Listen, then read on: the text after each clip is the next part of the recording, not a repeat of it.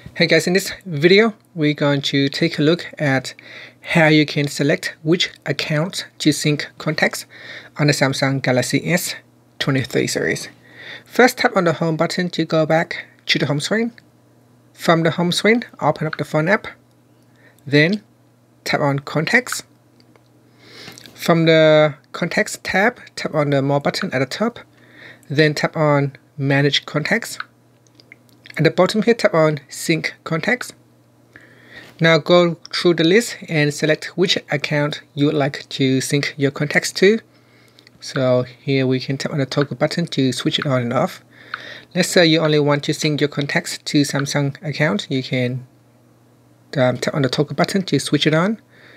After that, you can tap on the sync button to immediately sync your contact to the cloud. And that's it. After that, you can tap on the back key to go back to your phone app, or tap on the home button to go back to the home screen. And that's it. Thank you for watching this video. Please subscribe to my channel for more videos.